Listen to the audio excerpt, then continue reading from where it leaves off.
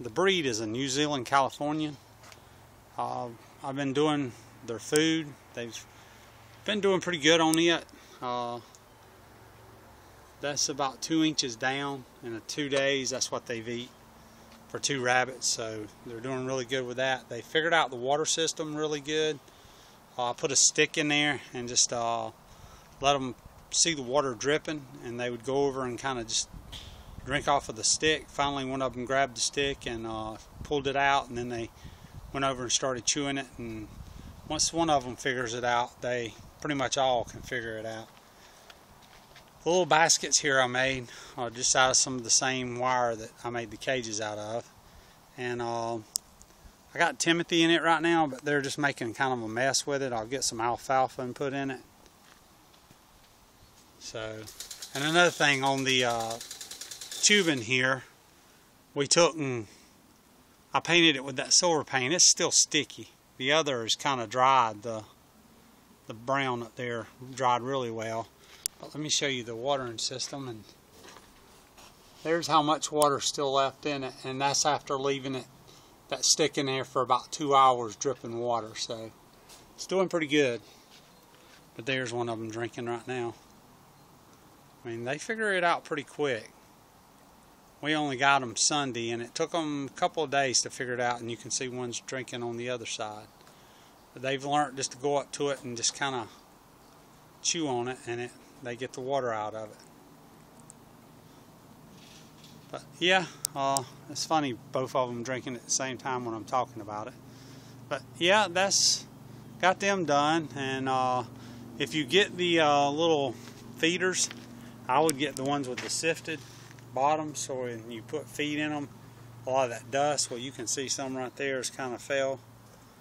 The dust comes out of the bottom instead of going up into their lungs. So yeah, they get right there and they sit there and chew on it until they get enough of water, and then they move off, and usually the other two will go on.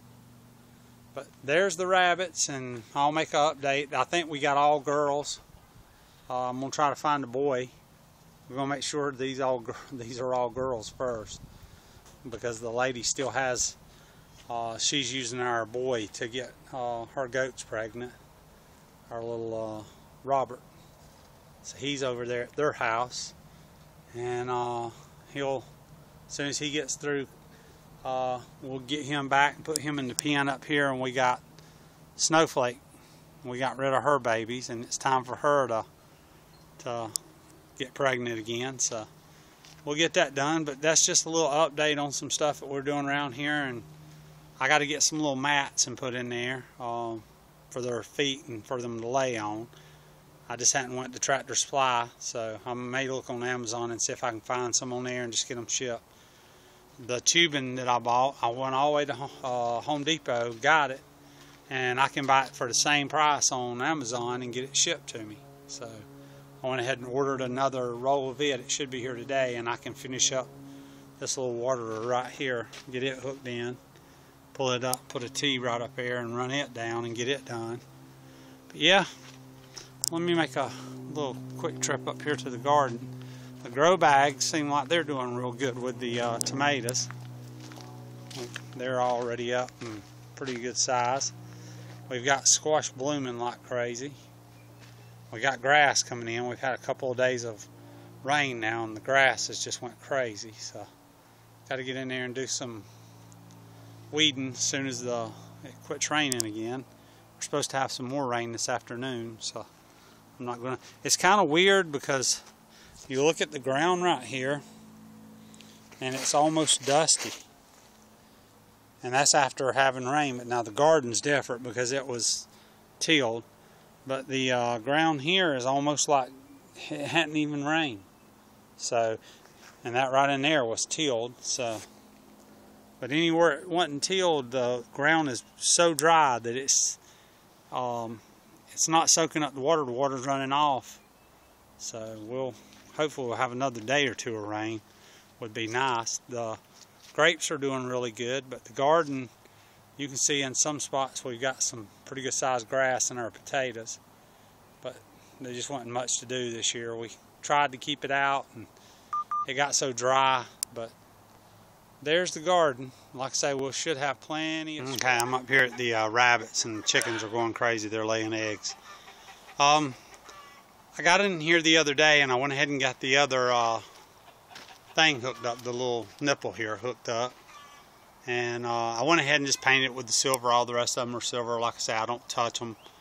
You can see kind of, I meant to hit that T right there with the brown.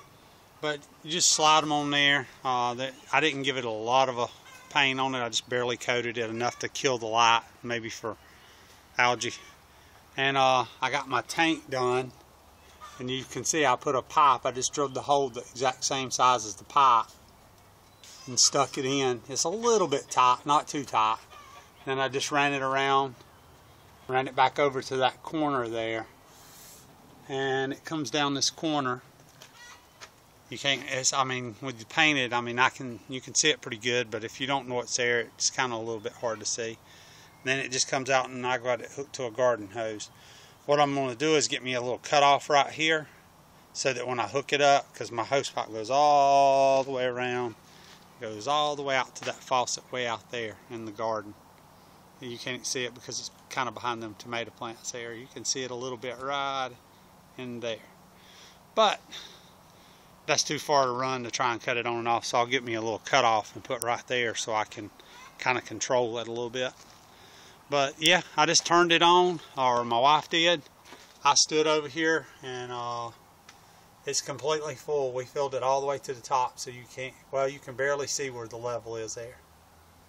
So I'll unhook this hose now, and that'll keep them watered for, and with the lid on it, I don't have to worry about mosquitoes because everything's closed. It's a closed system.